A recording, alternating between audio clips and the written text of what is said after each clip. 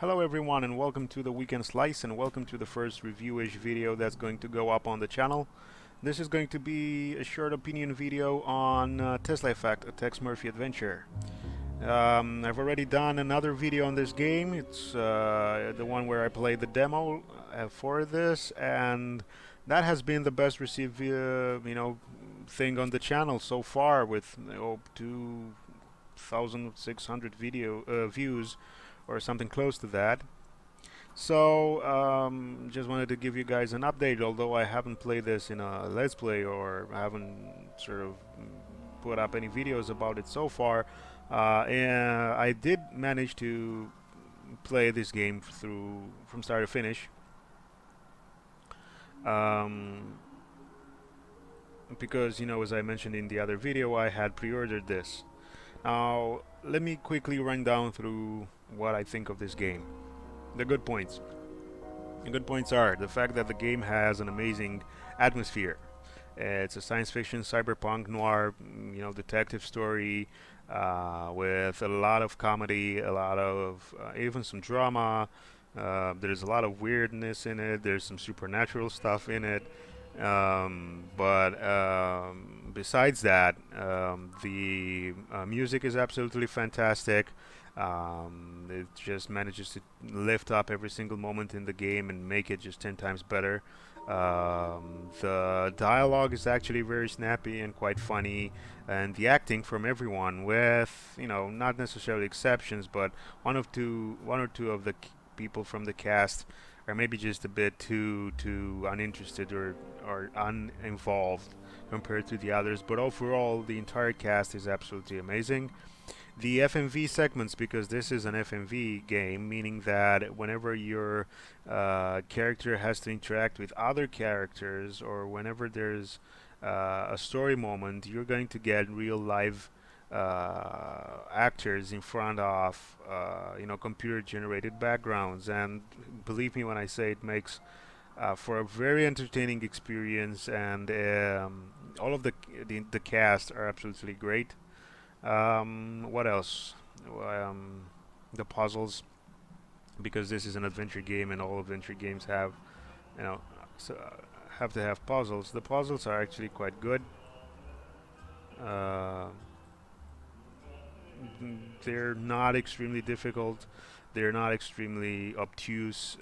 Some of the older adventure games had that going on. This doesn't. There were a few occasions, with a bit of a frustration element to them, but overall just solid puzzles that are quite engaging. The content in the game, there's a lot of it. It took me around 20 hours to play through this from start to finish, and I enjoyed every moment of that. The biggest positive is the fact that, and the reason why I pre-ordered this game, is that it's made by the same people who made the other games in the series, the same people who started working on the Tex Murphy games in the late 80s. This is not a remake, a reboot. This is not a reimagining. This is not updated for modern audiences. This, ladies and gentlemen, is as if someone found a long-lost Tex Murphy game made in the year 2000 or 2002 and released it today. It really does feel like that. It does make a few concessions to modern gamers, but this is nowhere near sort of a streamlined, let's say simplified experience, like for example the Walking Dead series, where the controls are actually what the controls, the puzzles and everything require minimal element of deduction and involvement. Here there's a little bit of an attempt to put the player through some trials and tribulations to get things going and to figure things out, and it adds to the whole, let's say, je ne sais quoi of this game. It just makes it a bit special, and it gives it a particular flavor that, I don't know, to me is absolutely fantastic and unique, and it's something that should be experienced and is worth experiencing. What else? The story is, like I said, the story is actually pretty good. it is a lengthy story. It does involve a large number of characters. It does get a bit complicated, and it's just really, really, really interesting to go through it. It's not happily. It's not a predictable story. It's not a story that is sort of easy to figure out from the beginning, and it actually makes it that makes it a lot more enjoyable. It's not necessarily an original story, but it also isn't the cookie cutter sort of bad guys versus good guys, and I'm gonna take one for the team and sacrifice myself. No, you go, buddy. You just boom. Oh, they killed my brother. I'm gonna same crap that you seen.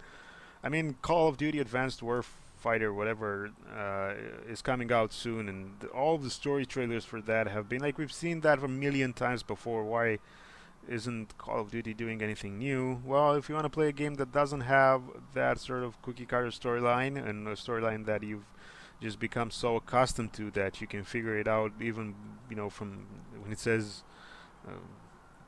when you press next, when you press new game in one of these newer games, you already know what's going to happen. Tex Murphy, Tesla Effect isn't that. It doesn't have that. It actually has a pretty engaging storyline from start to finish. Now, moving on to the not so positive things, but not negative either.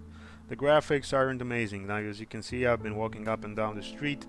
The graphics aren't bad. There's plenty of atmosphere, and there's plenty of interesting things here and there, but they're not Crysis 3 levels. This is not even as good as Titanfall or anything like that, which is pretty obvious. But it also helps with, I don't know, strangely enough, with the atmosphere of the game. It really does feel like something that was made a while back, and again going to that description of old school, and which was never released, and it doesn't stand out like a sore thumb against the other games of the series that much. The graphics aren't amazing, but to me they're pretty good, and they do their job, and they work, and they're not horrible either. I just don't. I get it. There's games out there who look a lot better, but this is and another thing that I want to mention about this. This was a Kickstarted game, so people donated money to see this made. This was made for $1 million. Considering the fact that you get a 20-hour game that is complete, is not episode 1, it's not part 1, it's not missing elements, it's not broken down in parts, it's not anything, it's just a full game from start to finish. Considering that, also considering the length, the 20 hours, the fact that they had to build sets, hire actors, and do a whole bunch of stuff, and they managed to do all of that within $1 million. I'm not going to complain about the graphics not being amazing. I think that's just a ridiculous point of view to have, considering that something like Broken Age, which is also a Kickstarted adventure game, and that is a point-and-click adventure game, a 2D adventure game, which I mean, there's plenty of engines that can do that for free these days. It's not necessarily a technological marvel either. It looks great, but it's again, not that amazing in my opinion. It has been broken down in 2 parts, has had issues with completion, has not yet been released, is going through some development troubles, has been in all sorts of articles and discussions on whether Kickstarter is an issue or not, and so on and so forth. That game raised a lot more money. I think what, 3 million and something, 3.5 million, 3,300,000 on Kickstarter, and we still haven't seen a full game that you can play from start to finish. And also the first part that was released was also kind of brief, overly simplified in a way from what I've read in the reviews. Now, I'm not going to issue a statement on that. I haven't played it myself, but just comparing that to this, puts it in perspective what a big success this game is, and it is a Kickstarter success story that people should be mentioning a lot more than they are. So the negative points are the fact that it is an old school game. can sometimes cause some problems for someone who is not as experienced with adventure games and who's Hey, the not, street's slanted. I never noticed that before. and for someone who hasn't played the other games in the series. So some of the puzzles, it is clear in some cases what you have to do, what item you have to find. But for some reason, the designers decided to place those objects in really hard to see and deduce positions and places, meaning that you'll spend some time just hunting around for them. It's not necessarily a problem, but there were 3 cases, 2 related to items and one of them related to the solution to a puzzle, which was again pretty clear. I just didn't get what I had to do and click on. Sorry about that, guys. Sorry for the skip in the video. I had to stop recording for some reason, for a specific reason actually, but I had someone knock at the door and I just had to stop this. I'm not going to re-record this entire video, so going back to what I was saying, so some of the puzzles are a bit too cumbersome due to the old school design. So I had 3 cases, like I said, where I had to either hunt down objects or figure out a solution, and I couldn't. I just didn't get it. I didn't understand what I was supposed to do, so I had to go online, and my surprise was that while I was standing there thinking that it's me because I couldn't figure out the solution to the puzzle, the truth of the matter was that other gamers were going, and a lot of other gamers actually were going through the same issues that I was. So I would put that down as a negative. Some of the puzzles aren't, as well designed as they could be. Another negative that I want to bring up is the fact that the multiple choice system, while it does add a lot of gameplay and time to what you get in the game, because you have multiple choices, you have multiple endings, and all of that good stuff. What happens is that sometimes, depending on which choices you make, one of the choices, or if, for example, let's say you have 4 situations where you can make a choice, and you go on one path, one, and in the 4th question or segment or choice situation, you choose something else.